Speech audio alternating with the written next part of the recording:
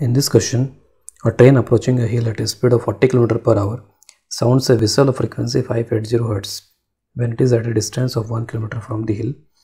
A wind with a speed of 40 km per hour is blowing in the direction of the motion of train. Velocity of sound in still air is equal to 1200 km per hour. Find the frequency of the whistle as heard by an observer on the hill, the distance from the hill at which the echo from the hill is heard by the driver, and its frequency.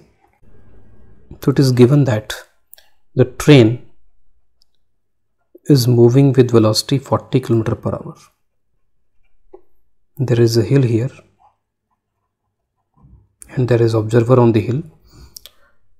Wind is also blowing in the direction of motion of the train with velocity 40 km per hour.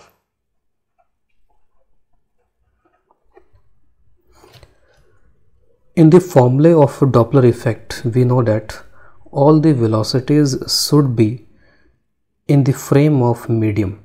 If medium is moving, then we have to convert the velocities in the frame of this medium.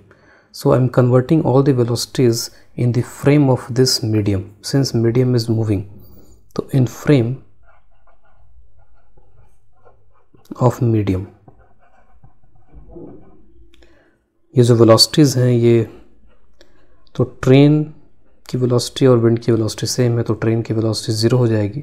एक तरीके से ये source की तरह work कर रहा है और उसके बाद में विंड भी रुक जाएगी और जो हिल है और उस पर जो ऑब्जर्वर रेस्ट पे था तो this will move in this direction with velocity 40 kilometre per hour. तो सोर्स रुका हुआ है एक तरीके से, ऑब्जर्वर मूव कर रहा है. तो डॉपलर इफेक्ट का फॉर्मूला हम यहाँ पे यूज़ करेंगे फ्रीक्वेंसी के लिए, जो ये ऑब्जर्वर सुनेगा. तो this F is equal to observer की वेलोसिटी न्यूमरेटर में आती है और क्योंकि ऑब्जर्वर इधर की तरफ मूव कर रहा है तो इसलिए v प्लस, सपोज इसको मैं u से रिप्रेजेंट कर देता हूँ, तो v plus you divided by v into the original frequency. तो frequency heard by this observer is equal to this v, velocity of sound is given as 1200. This u is 40, this is 1200, and this is equal to 580. On solving, this is equal to 599.33 Hertz. So this is the frequency heard by this observer. Now the second part, the second part is the frequency heard by the driver. So sound waves are reflected from this hill and heard by the driver. In this case, first we have to find the frequency received by this hill, and the frequency received or incident on this hill is 599.33, and this frequency will be reflected by this hill as a source. So this hill will become a source of this frequency, and this source is now moving towards this observer. Driver is the observer. Now this is the source and source of this much frequency. Now I am calculating the reflected frequency which is heard by this driver. So reflected frequency, this is source, this is observer. Observer is at rest now, it is v.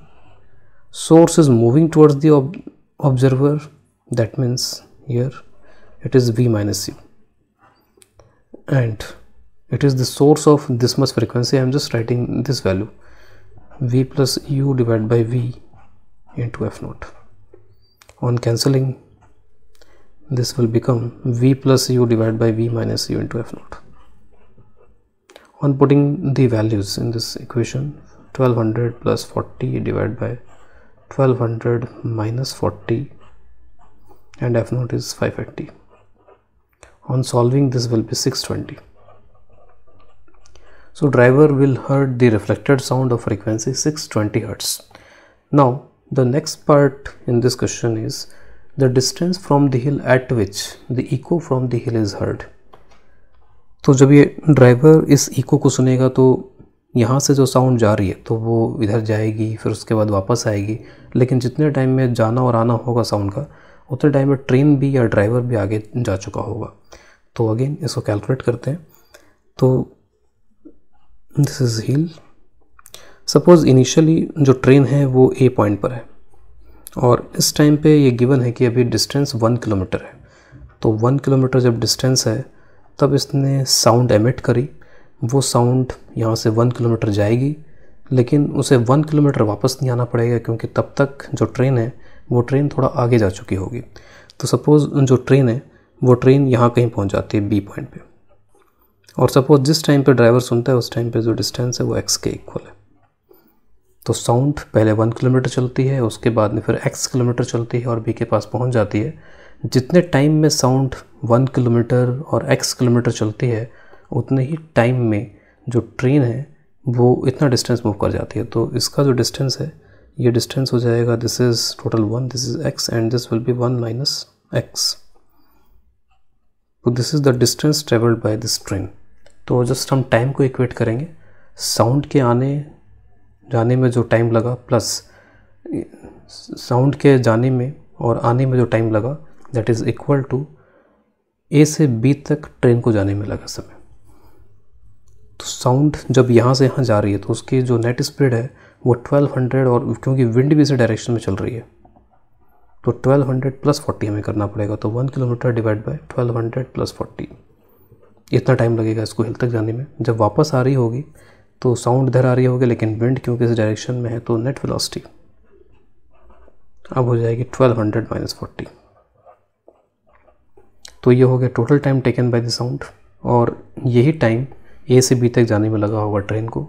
तो distance 1 minus x, और इसकी जो velocity है वो velocity है 40। यहाँ से after solving x की जो वैल्यू है, this value will come out as 29/31।